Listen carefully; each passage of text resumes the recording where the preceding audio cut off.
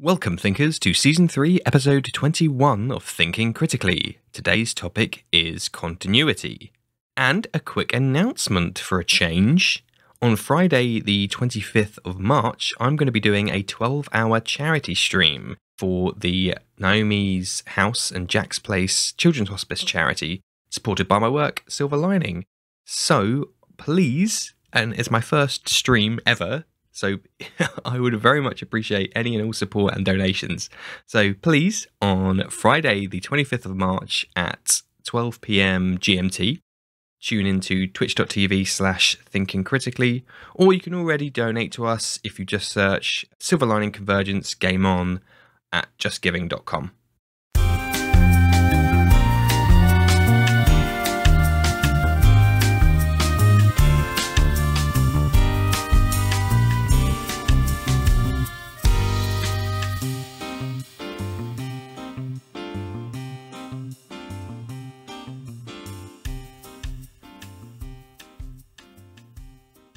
And today, I'm joined by Jarrod, Jahoda, and Matt Morris of Mid-Level Adventurers. Thank you ever so much for joining us today, guys. Jarrod, why don't you start? Why don't you tell us a little bit about yourself? Well, thank you, Danilo. My name is Jarrod Jahoda, and I've been playing tabletop RPGs for about 12 years, mostly Dungeons & Dragons. Started with 3.5, did a little bit of 4E, and then up to 5E, mostly Dungeon Mastering. And during the great pandemic we all went through, I started doing this podcast, Mid-Level Adventurers, with Matt here to talk about how to get into it if you're new. And we also started a Twitch stream called Newly Forged, and that's us, or that's me anyway. Well, thanks for the segue there. Matt, how about yourself? Why don't you introduce yourself? Hello, everyone. I'm Matt Morris, and I'm the other half of Mid-Level Adventurers, and one small part of Newly Forged. I'm the noob here. I did a little experience with some D&D back in high school and then took an incredibly long time off and really didn't get back into it until, the pandemic hit, and we were looking for things to do with our time, and I thought, I'd love to get back into this tabletop thing. So thanks to some encouragement here from Jarrod, we got a couple of little one-shots going and then messed around with the idea of our podcast with sort of the dynamic of Jarrod being the experienced member of the duo and me offering some insight as a new player. And then sort of we designed it to do some helpful introductory topics for people who may be new to D&D. So yeah, that's it. I mean, I've currently only got the one running game right now, Newly Forged. And yeah, that's pretty much it for me. Amazing. Thank you. I'm very lucky to have this mix then of guests. It should be a very interesting episode, and I like the implication that you're the noob here, implying that the rest of us are extreme veterans, which is well, certainly for me absolutely not the case. Oh well, comparatively we're all players. That's the important thing. Indeed. Yeah, exactly. Well, today's topic is continuity. So what does that mean to you guys in the D&D framework? Well, I think the first thing right off the bat is the continuity of the game timeline. Whatever game you're playing probably has some aspect of a linear time to it, Mm-hmm. So, the players do X and that has consequences. And it would be consistent if, they go back to a village that they saved. People are like, hey, those are the guys who saved us from the thing last time. Let's give them a party. Let's put them up at the inn for free. So having kind of continuity in that aspect, I think everybody gets right off the bat, Mm-hmm. Yeah, I think it's certainly an aspect that even if you are new to tabletop games or D&D, that has been introduced in a lot of RPG-style video games, for instance. The idea of consequences and your actions having some effect on the world, and I think a lot of what Jarrod and I have discussed in this topic in the past has to do with homebrew when you're talking about D&D, and that's pretty exciting. I know less about the sort of pre-made modules, but my understanding is that there is a timeline to the D&D 5e world that these pre-made modules and stories also follow, and there's a long history of what characters are who and how they interact with the world. So, oh yeah, very much so. Yeah. Mm-hmm. And it's not just, what the players do that helps to carry through a campaign or even multiple campaigns. Just consistency with the rules and environments that you use. Like if you have a city that floats by using magical crystals, maybe any kind of floating that is not like an individual needs those. So they need those same crystals for skyships, or they need it for flying carpets in some way, or whatever it works out to be. that's a very good point. I feel tangent number 1 is probably coming now, but and this is what we're really good at, if you can be good at such a thing. That's a good point, though, because there are obviously rules in the player's handbook that define how things work, like magic and such, but there are also things that are, dare I say, designed to be left up to interpretation at the table or by the DM. So some continuity there is important as well, if you're setting certain interpretations of rules or story building.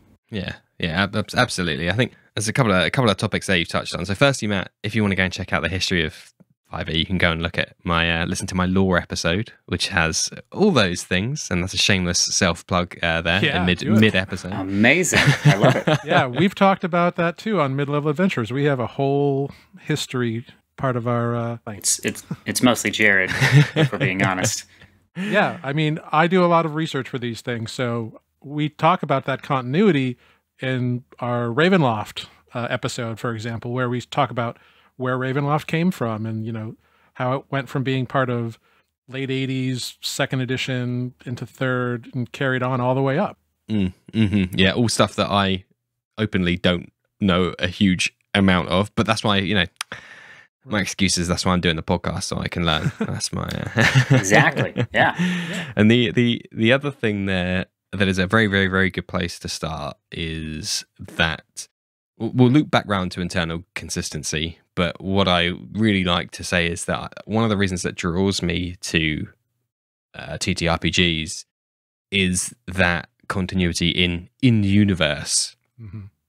Nothing irks me more now than playing an RPG and going back to a town and you speak, the NPCs are just on a loop that is devoid of any kind of context, like I might have run through here, guns blazing, throwing grenades out, like a madman, and then I come back and the NPCs are just like, have you heard of the shop down the street? And that is something. That's why I love TTRPGs, because they don't have that same exclamation point over their head anymore. Because you've completed the quest. Yeah, and that's why I love TTRPGs, because you always have that. Even from the micro to the macro, there's always that level of, or at least I like to put in my campaigns, that level of consistency and continuity. And I think one way that actually is helped, a rare occurrence of some of the weirder elements of the rules actually helping that, is as the players level up, there is like an internal guideline for basically fame or for infamy. So it's like, 0 to 5, it's your champions of your village or of your road. 5 to 10 is, your county or your city might know you, and then 10 to 15 is like the country knows who you are, and then 15 to 20 is the world knows who you are. And that is a very useful, I find, guideline for maintaining that consistency and that continuity in your universe. And so you can get to a point where even the players turn up to a place they haven't been to before, and people are like, hey, I know you. Rather than a classic, JRPG where the party turns up to town and they're just like, I don't know who you are. I mean, you've got the swords and summons and wacky hairstyles, but meanwhile you just defeated this big ass dragon and nobody noticed. Yeah. Whereas I quite like it. A rare occurrence that the raw stuff is kind of the stuff that's baked in kind of can help with that continuity and consistency. Yeah. And I think that's one of the fun things about being a dungeon master, is you get to play with that a lot, including flipping it on its head. And like maybe they have a adversary that has gone ahead of them to be like, don't believe the hype. So it can really mess with your players, which is a lot of fun for me. Yeah, no, I've noticed this with Jarrod, and I appreciate you made mention of the micro versus the macro, and I can already see in our campaign, for instance, you know, we're starting out, we have a member of the party who is desperate to spread our fame. You know, we've done very little, and everywhere we go, they're like, we've done these things. We're so famous. Just, you know, hyping us up. But already we found our like first taste of what could be a reoccurring enemy with, you know, someone that escaped our capture in a small little town. And we've already found them, you know, in the next town over.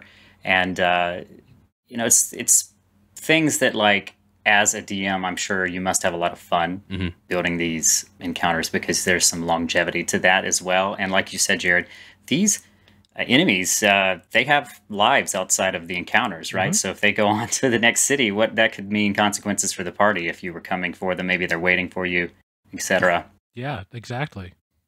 Yeah, I've had that before, again, tied into this kind of infamy system of my players were, how should we put this, less than legal in there. They often are, I think, aren't they? in a couple of interactions before they left a major city. So when they came back, one of their kind of allied persons was waiting for them and was like, you can't really go into the city. It's not really safe for you anymore. So follow me and I can provide you an alternative route.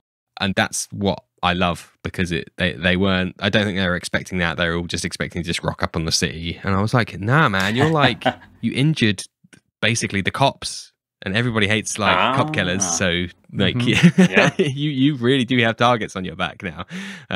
They start to recognize you, right? Yeah, it happens in every game. My home game, they definitely, you know, were on a mission looking for a serial killer that was running through the city, succeeding in finding it, and instead of like reporting it, they did what all players would do and took it out, which of course attracted the guards. And then the guards were like, so you admit you just killed this person? Well, yeah, but they were a serial killer according to you. So they got arrested. But the parallels are crazy, because a very similar thing happened in my game. They were a couple of sessions earlier, they were at a how can I put this, like a low quality establishment, like full of, you know, sailors and workers, and it's rough and rowdy. We call it a dive bar. Yes, indeed. and they were like, I'll just tip a gold. Well, I can't be bothered to work out the numbers. Here's a gold. And obviously flashing that kind of dollar in that kind of establishment drew a lot of attention. And I told them at the time, I was like, people are looking at you like drop a bag of gems on the on the bar. And then as they were leaving town, they got jumped upon. Yeah. And painting the target themselves. Indeed. And players being players, they, as you said, they just went for the throat, quite literally, with the druid shape-shifting into like a tiger, and it was bloody and it was messy, and there were onlookers. And then when the guards turned up and was like, what the heck has happened here? The players, they cheesed it. So I was like, yeah, you ran from the police. So I don't know what you expect me to do, but you look guilty as anything, man. Like, yeah, right. Exactly. And every group does it. I've met no party that's like, we will obey all the laws in this city, we promise. No. Yeah. That last major city we were in, within like a day, we were breaking and entering and murdering people at this warehouse. I'm realizing how closely the topics of continuity and consequences are. Well, they are related. Perhaps it's, you know, when you make an action, you are putting into effect effects which will continue down the line, and those effects have consequences. Yeah. And I think that is like such, I mean, I love video games, don't get me wrong, but such an incredible part of playing D&D or another tabletop RPG is that those consequences and that continuity is shaped and sort of tailored to your party. And there are things that you might take for granted. I mean, you mentioned this in a JRPG. You know, you walk into town looking like, you know, all the best weapon and armor and crazy hairstyles, and no one seems to think twice about it. But when, like, in our party, you're a turtle, a goblin, a construct, and a half-orc, you know, you tend to get noticed as you travel from city to city. And a human with one golden eye. Like, they stand out. Yeah, I mean, we're pretty, I mean, there's no hiding that. So we walk into a town now and people are like, even if they don't know who we are, they're probably like, these these cats are up to Yeah, something. you make an impression, definitely. I get the parallels continue because my players are Warforged, Turtle, Goliath. I did have a bugbear until recently, who unfortunately passed away. R.I.P. And then there is a human and a elf. So they're the two most mundane. Yeah. Right. Hearing me describe an elf as mundane, I think speaks for itself with regards to the rest of the gang. Yeah, but I did stress to them at the beginning exactly what you said. I was like, people are going to cross the street when they see you coming, and they're going to want to have nothing to do with you guys, which was quite nice because then when they went to like a different special city that's very multicultural, nobody batted an eyelid, and it was a nice change of pace from all these more human settlements where everyone was like shielding their children away. Like, yeah. I love that though. I love to see the reactions change. I mean, in our group, we've got the Warforged also, and as far as we know, in the world that Jarrod has created, he's the only one. So that has created some interesting interactions with just fear or curiosity, and at least one, like maybe at least at the moment, minor story arc that may have occurred due to the fact that he's the only known Warforged. Mm-hmm. Yeah, I mean, you got to think about it. You went into your first town with a turtle guy, this walking construct, a goblin, and goblins in this world used to be like quote-unquote civilized empire and have since kind of de-evolved after 1,000 years of, apocalypse and spell storms and whatever. So people are kind of leery of goblins. Yeah. And at the time, you also had your little kobold buddy. Oh, I forgot. Yeah, we were toting around a kobold in the party for a good little while, actually. Who was originally your enemy, and then you kidnapped and kind of turned him to your, like, sidekick. Morally questionable, all of those episodes, just in case anyone goes back to watch. In hindsight. Yeah, it's a good thing you play the cleric. I know. I'm not the best cleric, admittedly.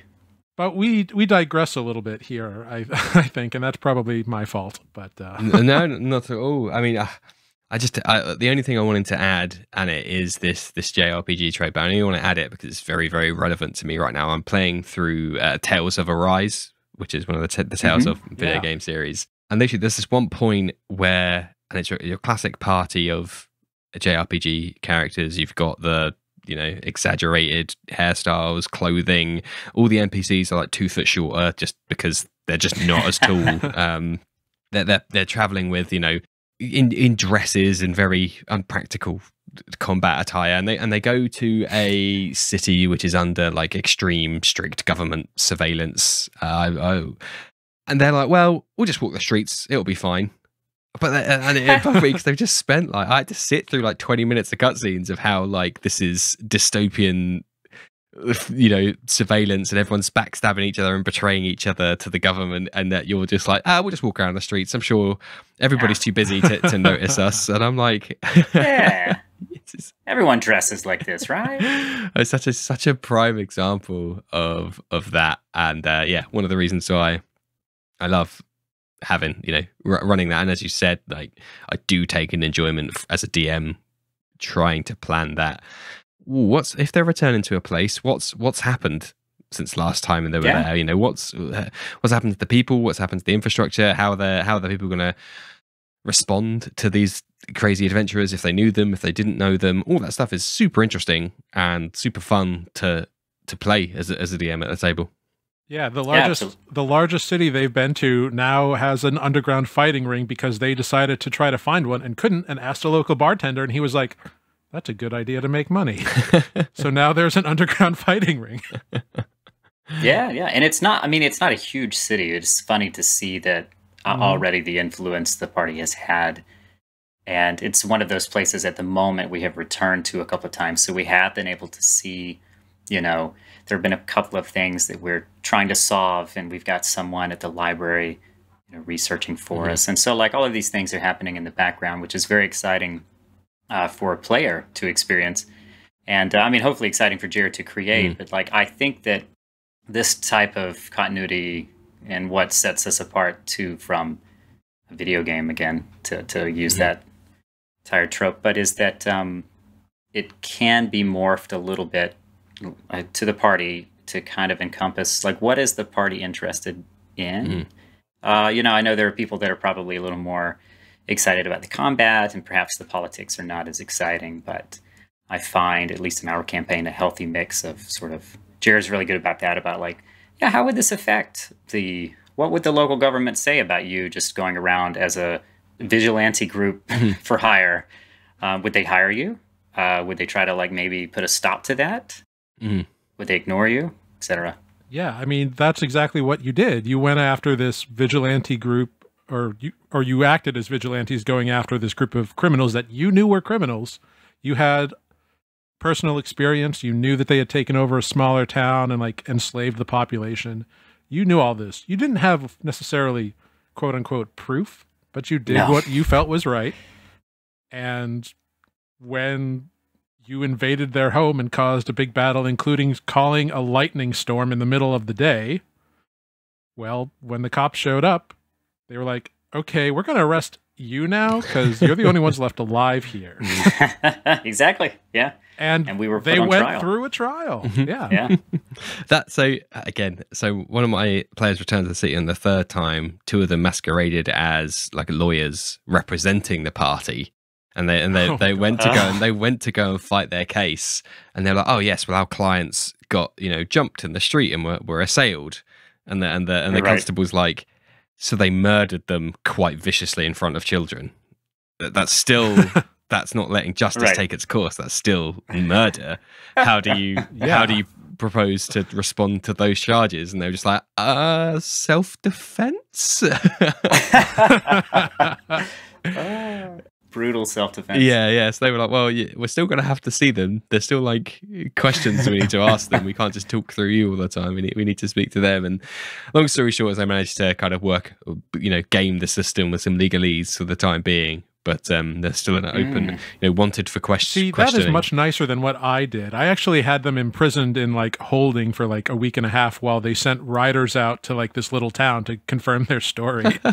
It was house arrest though, to be fair. So there were it was a little cushier than like a dungeon. Yeah, it was a very rundown shack that they made them all stay in, and like they could ask for things, but they wouldn't be allowed to like go out on errands or anything.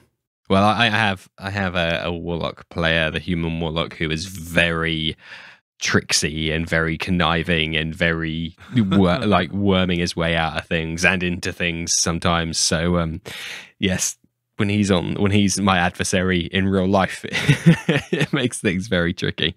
I know there are some players, and I actually want to talk about this. There are some players who are just so smart. Like I have people who I play with who are way smarter than me. I'm not included in that. Yes, you are. And they can talk their way through things, and like, well, if you look at it from my point of view, and like Jarrod is like, yeah, no, I get where you're coming from. But then I'm like, but this guy's an officer of the law and he doesn't care. You broke his law. Yeah. That's good to keep that in perspective. And I have had, Jarrod has definitely said that, like, no, you make a good case. Doesn't matter though. You didn't convince this guy. Right, like if I was there, I'd probably let you off. But yeah, you convinced me. Too bad I'm not, the constable. There's a background from one of the extra books that is like the ability of the background allows you to use legalese to confuse people if they're not from a legal background. And that like next character I create, I'm going to take that because inevitably it will come in handy at some point based off the last 20 minutes of discussion. Absolutely. No, that's genius. I love that. That's got to be from like Acquisitions Incorporated. I think so. Yeah. Oh no! Don't give Jarrod too many ideas. No, well, that's a whole nother scenario that, again, way too smart for me. Well, I don't know. I mean, I'm going to throw some credit back to Jarrod here, and this is actually something I wanted to ask today. We'll throw it back to both of you since you both DM. How is it when you're trying to create this continuity for your players? For instance, I imagine that like you've got maybe a main goal you want to achieve for the party, and then inevitably they take a hard right somewhere. And do you, like for the most part, do you just run with that and sort of reshape that path, or try to like steer it back on, or what do you prefer there? If that makes sense. I'm not sure if I posed that correctly. I don't know whether this is a good thing or a bad thing from my perspective, but they are. I have a couple of. Well, the one very experienced player who's very much there to progress the story, and I understand Danilo's laid out this adventure for us to play, so I'll meet him in the middle.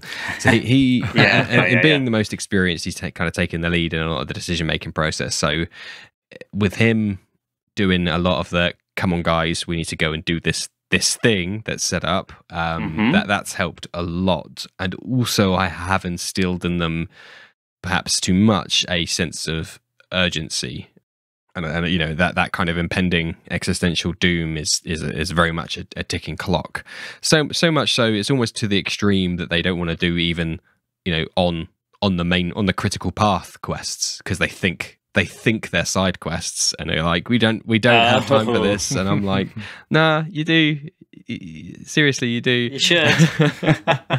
So I can honestly say I've never had anything so hard right turn that I've had to completely upheave my stuff. Mainly I'm introducing these kind of side parts. So for example, when they returned to the city and their ally said, guys, you can't just walk the streets because guards will recognize you, follow me, I thought up of a whole kind of like criminal side subplot where they go and meet some criminal king who's like, I'll let you use my resources if you do this one errand for me to go and murder, assassinate some target somewhere. Right.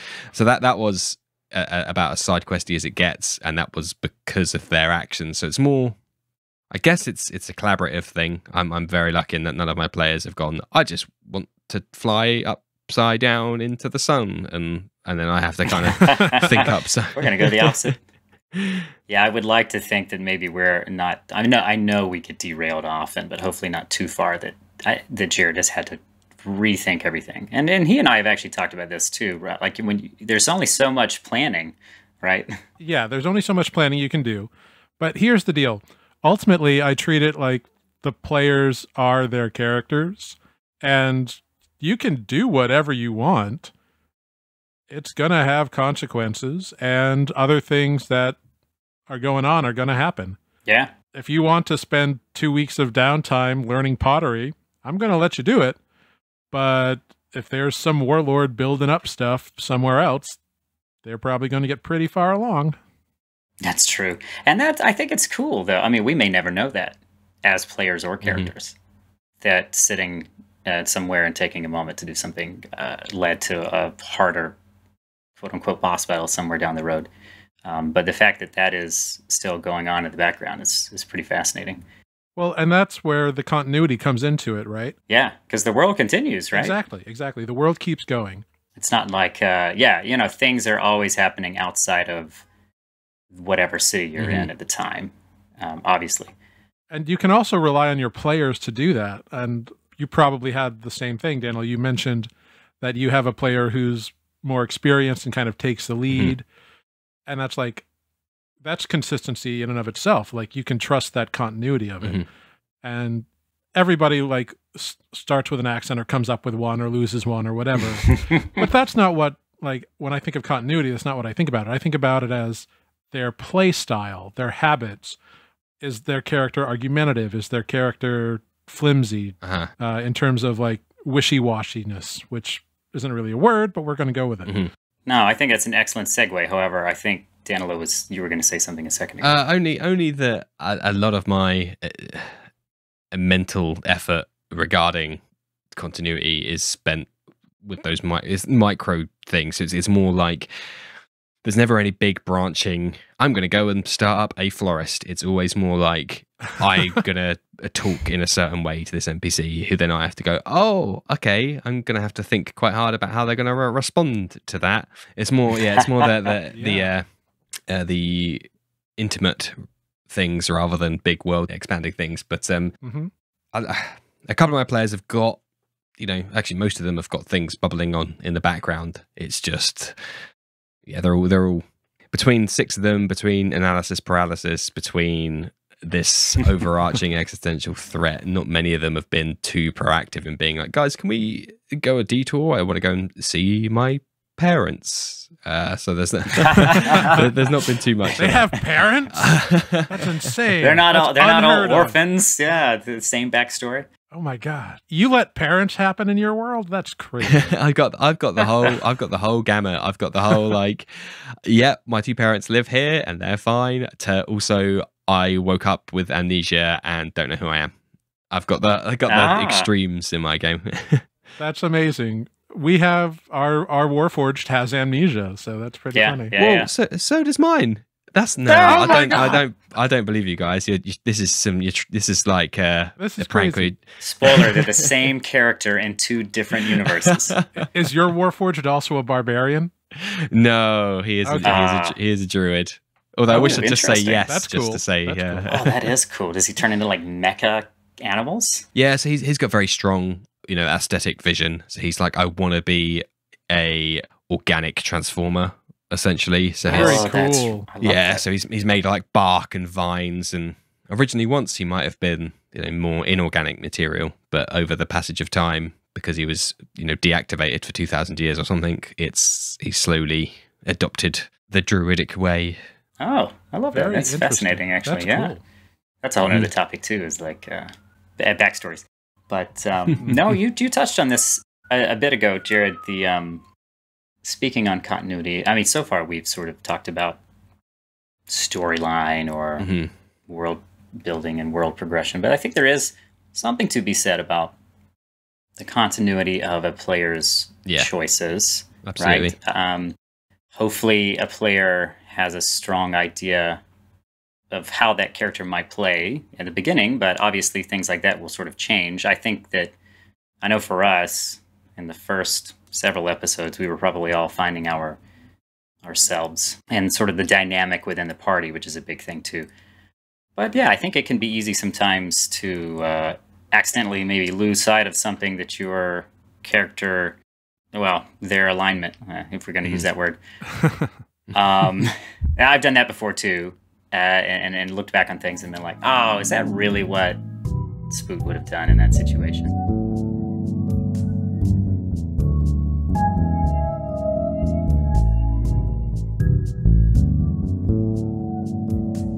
That is a very good question, and funnily enough, one of my notes here I'm looking at is player character continuity, as in keeping how do you keep your own character consistent given the often outlandish situations they find themselves in a given campaign? Like, any tips or advice on that, or how do you do it, Matt? I have a kind of funny one here. So I am a player in one campaign that a player of mine in my home game put together so his other DMs could play instead of just having to run them all the time, which was cool. Very nice. So he took Waterdeep Dragon Heist and turned it into a full campaign as opposed to just a little module.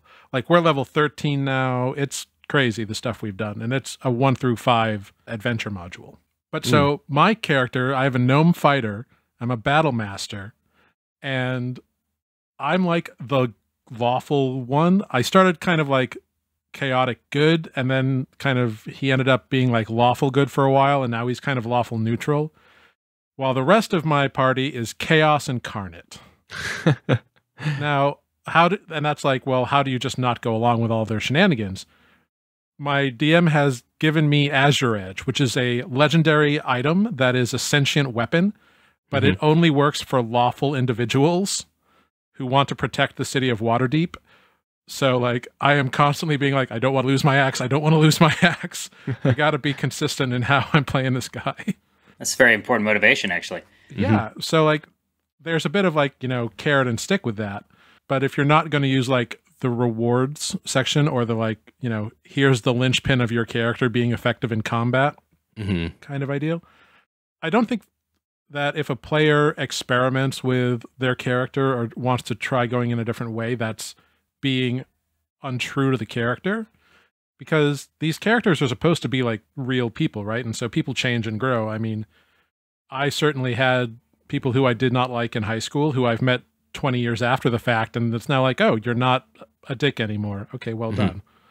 So I think it's okay to let a character expand as long as they are faithful to where they've been, if that makes sense. It can be difficult, and growth is definitely important. I think if your character never grows, then maybe you're not having, maybe it's not as fulfilling for you. You know, that can be a variety of things. You could start with, like, for instance, we've got a goblin in the party, and part of their character is that they're quite selfish, and they've been trying to slowly learn how to let go of some of that. Yeah. But there's always going to be part of them that's, like, you know, inherently selfish. I've learned, you know, my character has become the sort of conscious of the party, which sometimes, you know, annoys the other party members who are a little more, what's the word? I'm trying to be polite. We'll just say spontaneous. And part of that, very, very political answer there. I love them all dearly, and I play a cleric. So I mean, like, you know, Spoot wouldn't be terribly abrasive in describing them. Part of that is, you know, trying to set what those rules are for yourself at the beginning. And I think sometimes it's just good to remind yourself. I think, you know, I have definitely had moments where I've gone, I've like looked back and reflected on, like, okay, am I really making choices that, and I don't think you have to be perfect. Obviously, we're all human people playing far more imperfect characters and versions of ourselves. But also, I think finding what are those things you truly want to, like, stick to as a character or stand up for or whatever. I mean, I remember a particular moment where my character was given a choice, basically, to, like, back down and live or stand and fight and probably be outnumbered and died. But in the moment, you know, other people's safety was on the line. So, and I actually kind of learned in that episode, in that session, that was a pretty big deal to my character. I decided, no, even if it meant that I could die that day, I was going to stand up for, you know, the thing I thought was right. And I even told, you know, party members, like, hey, if you need to leave, do what you think is best. But this is the decision I made. And then, so I think moving forward for me, it's like sticking to those moments and finding those strengths of my character that I'm like, now this is a part of my identity. I'm going to try to shape my future, you know, decisions based off of these traits. Yeah, and I think as a DM, the important thing is to provide those moments for the players, right? Because you want to give them those moral quandaries. So, one, you want to see how it plays out, but two, you want them to get a sense of who they're playing. Yeah, In that instance that Matt is referencing, they made it to the big boss, and he was expecting them. He knew they were there. He knew they'd been coming after him for a while. Continuity and play right there. Yeah. And he had a bunch of people around, and he was like, look, I've been waiting for you all. You can join up with me, and we can all get along, or you can die. And, like, there were party members who were like, maybe we should join up. There was one in particular who was really thinking about it, because he knew that this big bad had his 1,000-year lost husband locked away somewhere. So that's a big reason to, like, consider it, because you want to save your husband, but you also have your friends here. And so they tried to, like, finagle with it, like, can some of us leave? And he was like, any one of you can leave, but the first order those who stay will be to kill you. That's pretty tough. I'm not gonna lie. There's some, like, some big moments, some really, like, heavy moments that can come. Yeah, it was a dark moment. From that. Yeah. But I think that's what makes playing it interesting and memorable, right? It's like Jarrod said, discovering those things about yourself. And perhaps this is another tangent in a way, but I mean, I do think it lends itself to, as the DM is sort of helping to shape the world around you based on your decisions, you're also learning what anchors your characters and how that affects your play. You say tangent, I say it's a perfect marriage with what we were talking about earlier on in that delicate dance between the DM world building and keeping things consistent, but also tying in backstory elements to provide these moments of, what would my character do in this situation in a way that A, makes sense, and B, can show how much they've grown. And I think that's a lot of the difficulty of medium to longer form campaigns that DMs don't get a whole lot of advice on, certainly not from the books, are those little, like, how can I provide a very fulfilling and but logical and consistent encounter or decision or something, something to do in a way that is, still makes sense in the world and is fun to play and is balanced correctly in terms of difficulty and all that kind of stuff. That is, I think, where the difficulty lies. And if I was to put a point on it, that's probably where I get a lot of enjoyment myself, when I can see the wood for the trees of like, oh, how much CR should this monster be, which takes up way more like mental arithmetic than I'd anticipated. But yeah, these are the ideas that keep us up at night and come to us in the shower. Well, like as you guys are just talking, I was thinking, man, I really got to pull my finger out, because I've got a couple of guys in my campaign that are probably overdue some of these elements. And I was going to say, like, I think, as you said, Matt, like it takes a few sessions, some more than others, to embed that personality, embed those. Here's the continuity of my character. Here's what they would do, in any given inputs. Here's what the output would be. Like you change that variable, I would respond in this manner. To get that in first, and I think the motivation is a good way to do that. So be it you've got to look after this weapon, be it you've got a partner and kids to feed at home. I think that's a great place to start. I've just been thinking, like, so for the Warforged Druid who I mentioned, who has amnesia, new player, blank slate in terms of character and player, and in their approach to the game. So I have gone, like, when we hit to their backstory arc, I had pretty much free reign to describe their backstory and also what's any implications that may or may not happen when they get there. There's needless to say, there's going to be some revelations and then some huge decisions off the back of it. That's really going to be like, right, you've had 80 sessions to decide who you are and who this character is. Put your money where your mouth is and make a few decisions. Yeah, that's a good point. I love it, and that's both a great curse and a great responsibility and a blessing given to a DM or a GM. Mm-hmm. Because that's either a character or a player that really trusts you to like run with it and not screw them over, or it's someone who doesn't know any better. True. And I would like to say, though, in defense of DMs, it's hard enough figuring out a single character and what your motivations are and how you're going to act. I can't imagine trying to shape all of this around all of these different characters, some with different, with better morals than others, for lack of a better term. Mm. Yeah, it's hard to give everybody a chance to shine, but I think it's really important to like let the game play out as it's going to, while giving everybody a chance to have fun and actualize their character. Mm-hmm. Yeah, absolutely.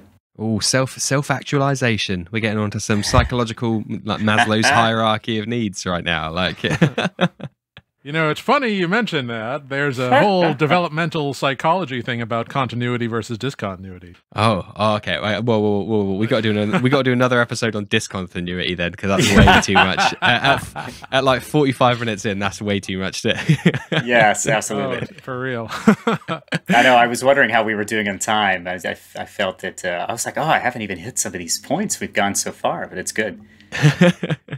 Yeah. So, to bring us back into CSL, I just wanted to say on that. So as I said, that particular player has a very strong theme, or at least now he does. When he started, it was just, I want him to look like this, but now he has actually built quite a character around him in terms of like abstaining from violence, like he's really lent into the druidic side of things of like, we shouldn't kill the creatures and the beasts if we can, because that's just mindless, unnecessary death. Which I love. So the stuff I have prepared, not to be too spoilery, but is questions his history and where he was built and came from. And as I mentioned, it was maybe inorganic, and the ramifications of like, am I who I think I am nowadays, or God, are you who you are when you're born? Those kind of questions, and if I've got the power to change some things, should I take that power or should I not? And so that should be very good. And I must say, I'm quite proud of, I think, as you said, Jarrod, that it's a blessing and a curse. And I rested on my laurels of having like a very low maintenance player and being like, right, I don't have to worry about that player because there's no backstory I have to worry about. And I can just, I spent like 20 sessions doing nothing. So now it's about time. There should be some payoff to that. Yeah, we're about 61 sessions in. Tomorrow night's actually our 61st session. And we have only just barely gotten a glimpse of Defect's backstory. So that's the Warforged with amnesia, sorry. Right. Yeah. we're gonna have to get these two players to like meet up. There should be like a social group for amnesiac Warforged players. And it's funny how similar they are beyond like, oh, they're both Warforged. They both have amnesia. The way you and I as DMs have kind of played with that, like who you are you who you're born with or who you become or who you choose to be? Those are definitely themes that it sounds like you've incorporated, and I've definitely put them into what I'm doing with my Warforged barbarian that I'm running for him. Which I'm very excited to see play out because he's already questioned himself so many times. I mean, he's a barbarian that has taken up poetry and has a fondness for ducks, you know, like he's exploring this sort of like very non-barbaric sides of himself already. But that, you know, maybe there's a little like crossover. Speaking of continuity, maybe there's a multiverse timeline where they meet each other somewhere. Oh yeah, they'll have a one-off session.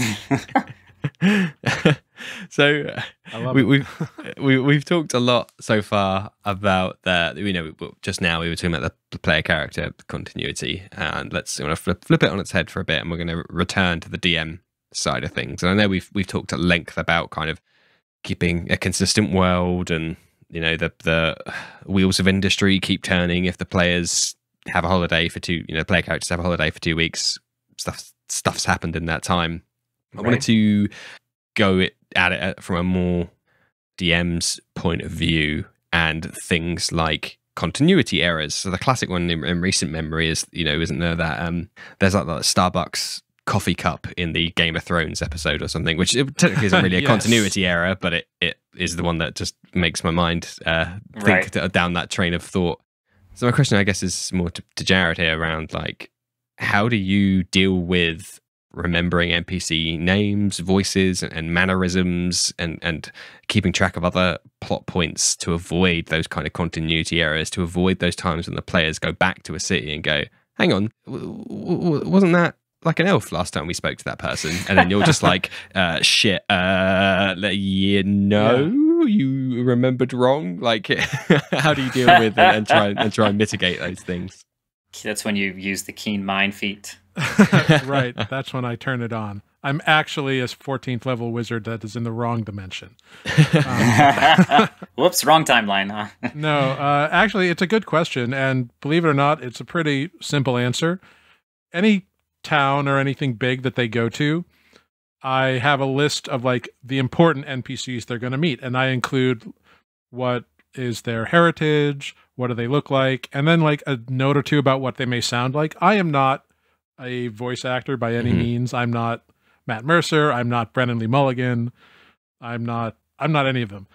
So I have to take notes like, sounds like Donald Duck, or or sounds like that guy from New Jersey, or whatever the note is. Usually they're oddly Scottish. I think that's been the only like finding the accent. No, I'm just teasing. I mean, yeah. We just met a awakened raccoon who had a Jersey accent. Oh, amazing. A New Jersey accent in the last session. And I took down those notes, like, this raccoon has a Jersey accent. And one of the players was like, is this guy from Jersey? And so I'm like, nope, that's his name now. And so he's Jersey the talking raccoon. Amazing. So like any kind of spontaneous NPCs, I take notes on, like real quick, like this guy described him that way. But the planned ones, I can do a little bit more in depth and kind of ready myself for. But ultimately, the improvised ones are the ones the players always go back to. I was gonna say that. Yep, it's important that you do take notes, because I'm sure on almost every occasion possible we return frequently to some just like in the moment character he made. Mm-hmm. Yeah, I have gotten really good at having a hand I'm not watching write down notes, and a chicken scratch I have learned to decipher. So, but it definitely can be hard and time consuming, especially if it's a lot of rapid fire, quick little NPCs or little vignettes.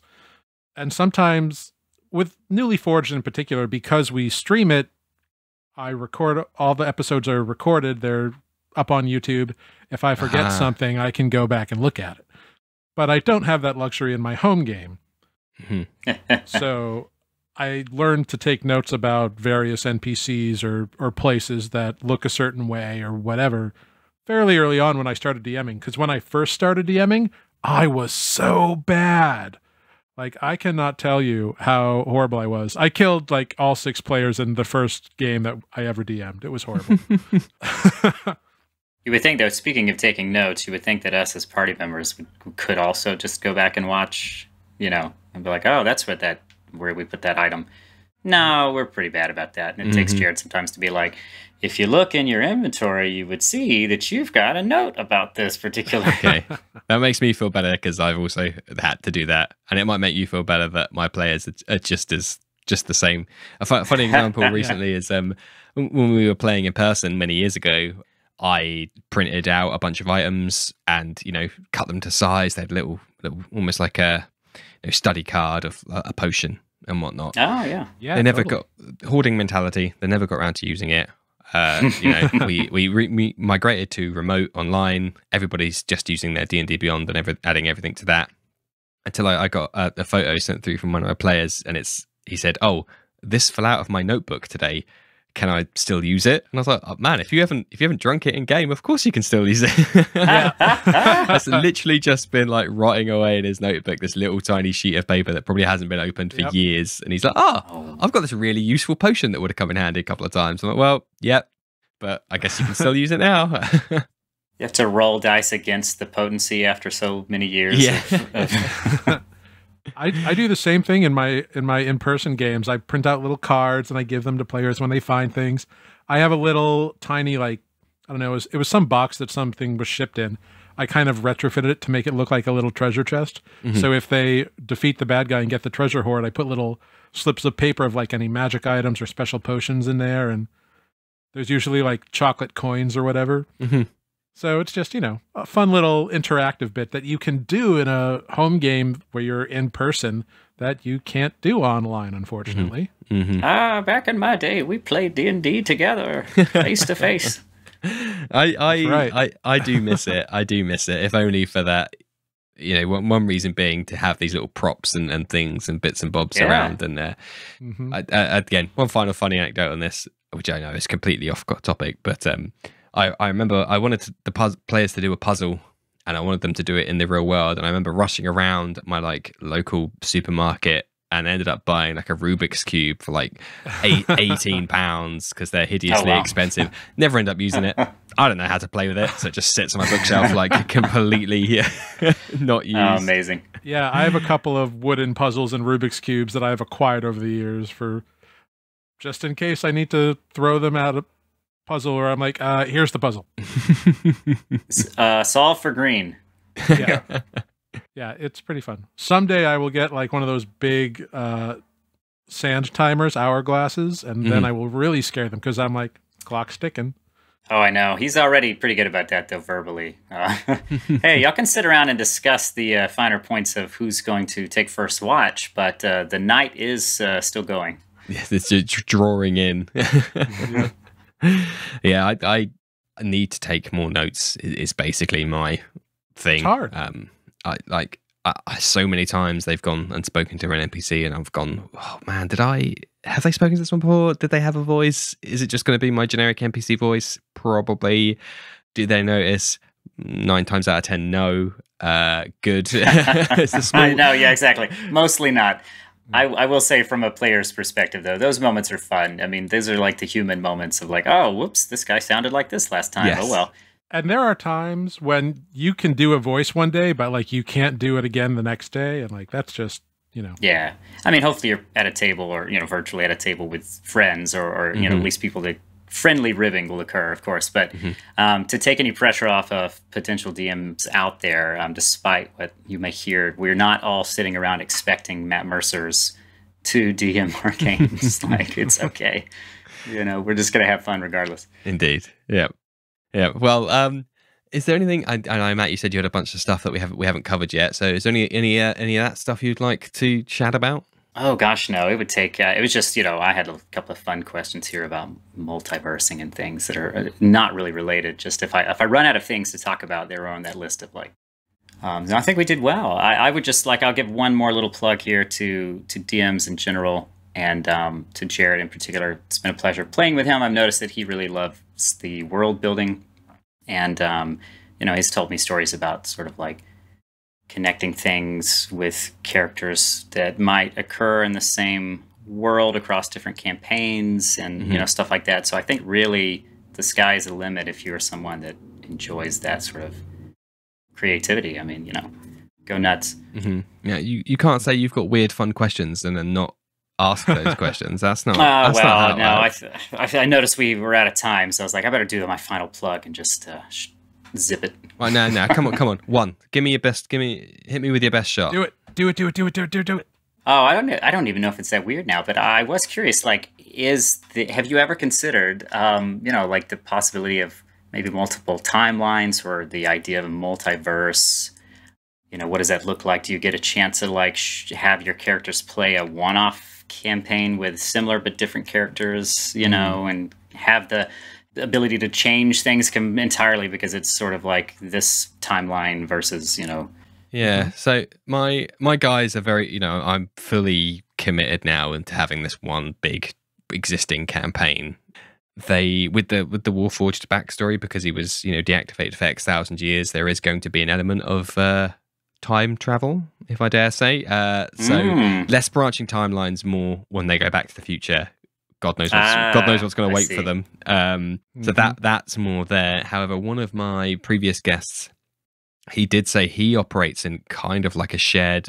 So instead of a single DM making the world, he and a bunch of DMs have made like continents on said world, and obviously often the stories don't often overlap, but grand events and cataclysmic events can be seen and felt.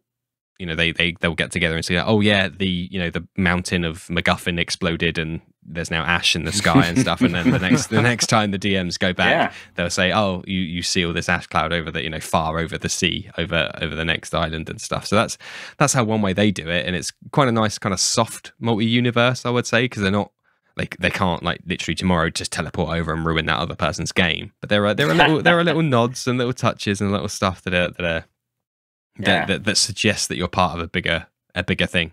Those are fun. I haven't seen anything quite that ambitious yet, but I do know a DM who is doing a Pathfinder game that had 2 separate games going for a while in neighboring cities with the intention of bringing those 2 parties together for a joint campaign of sorts, which seemed like a nightmare logistically for tying everything up. But the ambition was nice. Yeah. And I mean, Matt, our ranger Adis is full of time travel shenanigans. I know. And also, he has a thing for portals. So I'm sure there are some time traveling things in our future, much to the chagrin of my cleric. Who is very happy in his current realm. Yeah, he is playing a Far Wanderer, I think is the subclass. So he's got a penchant for the Feywild and portals in general. He has a sword that can open a portal to the ethereal plane. So he's got some stuff, and he was frozen in time for 1,000 years. And if you think that's not going to come up again, it will. I know. But one thing I've always kind of wanted to do is to have the players meet doppelgangers of themselves. Like in any game, this isn't specific to a particular campaign, but to meet doppelgangers who come from like the dark timeline.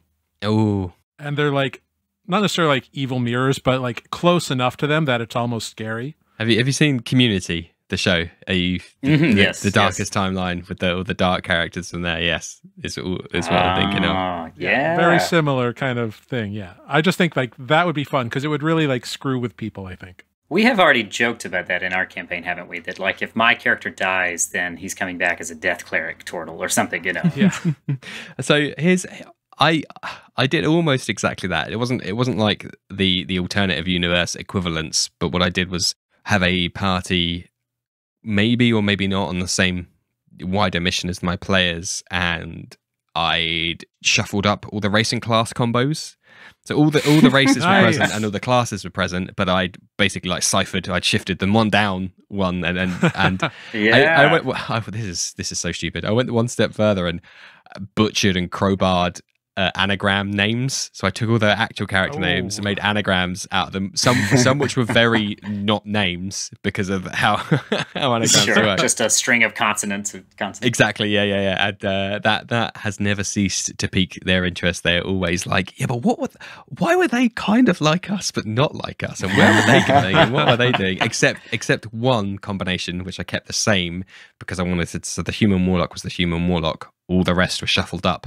So that was my point, to be like, he is the, that player character is the focal point of this side thing. Ooh, I like it. That's interesting. I had intended it to be literally ships passing in the night, and they were going downstream and the other characters were going upstream. And I just wanted them to do, I don't know if you've ever seen the British film Shaun of the Dead, where they the two groups pass down that alleyway and there's like equivalent. I wanted it to be like that, except my players like, no, stop the ship, we're going after that ship. And I was like, oh god, I'm gonna have we're boarding. Yeah. And I managed to kind of placate them enough, but it was a shit show actually, because we had like 2 people in the water swimming, we had 2 people flying, one had gone to the docks, one had stayed on the ship, and I was like, oh god, this was just meant to be 30 seconds and it's now like 4 hours of trying to get the 6 of you back onto this bloody ship to go back to port. But every Easter egg becomes a buffet, I tell you.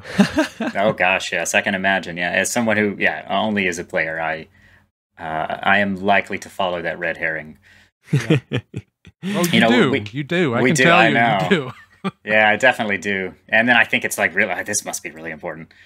Now, we haven't done anything quite that wild. We did have a very short-lived sort of what if campaign series where this was a very cool concept. I think Jarrod developed this, actually, maybe you and another player, where there was a collection of players, and then we would do a series of like one-shots, and we would sort of rotate who played who. So like one week, maybe I play the fighter. The next week, perhaps I play the sorcerer, etc.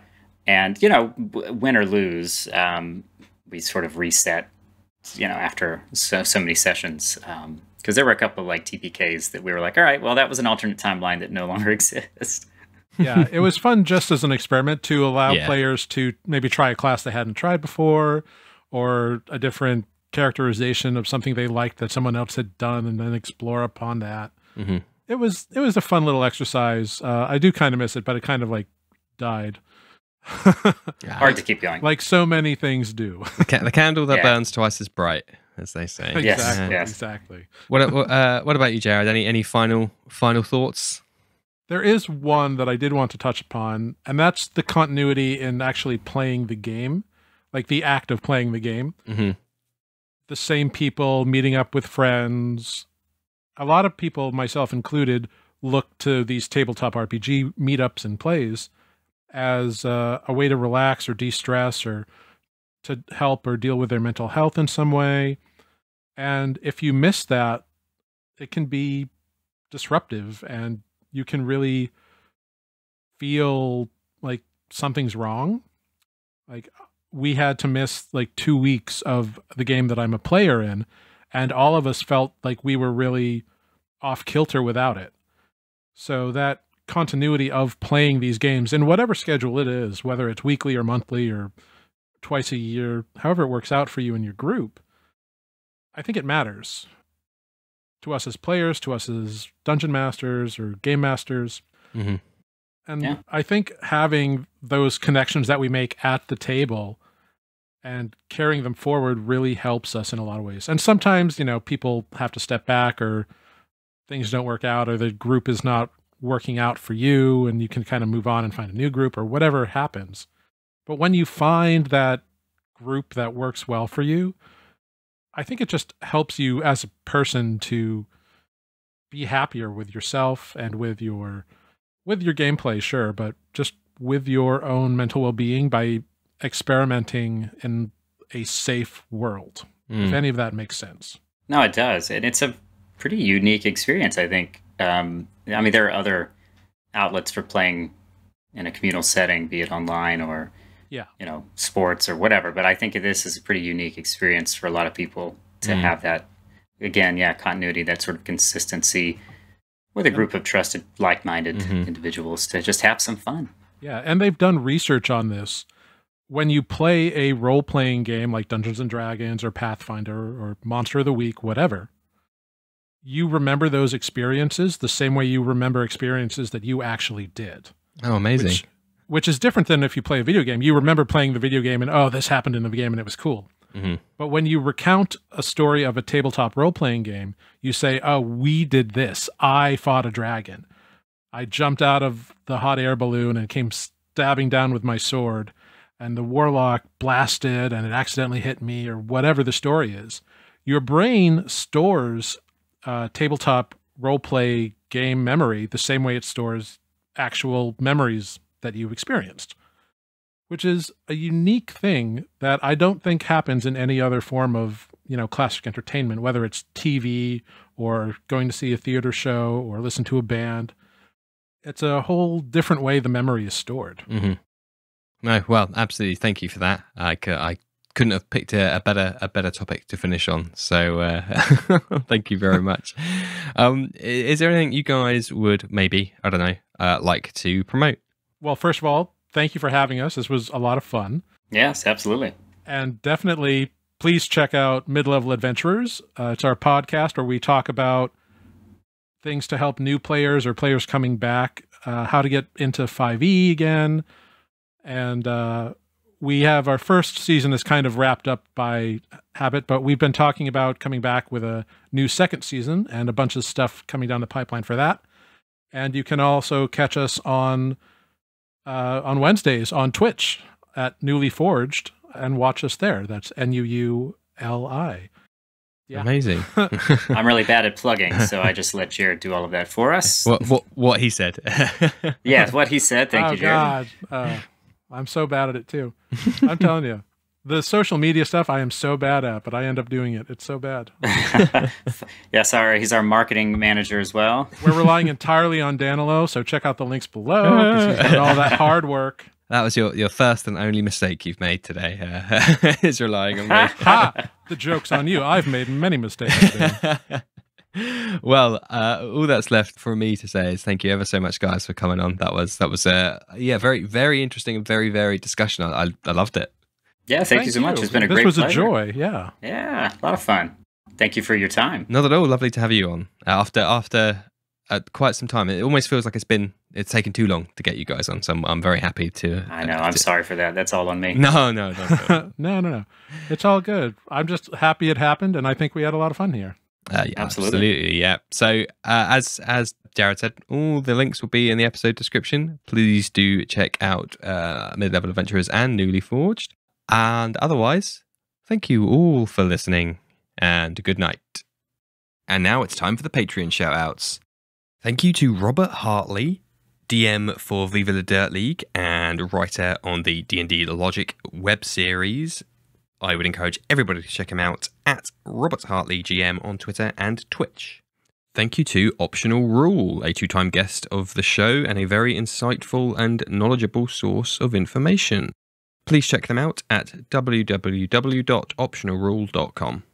Huge thank you to a great friend of the show, Matthew Perkins, who's out there making hilarious and educational Dungeons & Dragons content. Please go and check out his stuff at matthewperkins.net, where you can find links to all of his socials and all of his content, including his own Patreon, which I would very much encourage you to check out.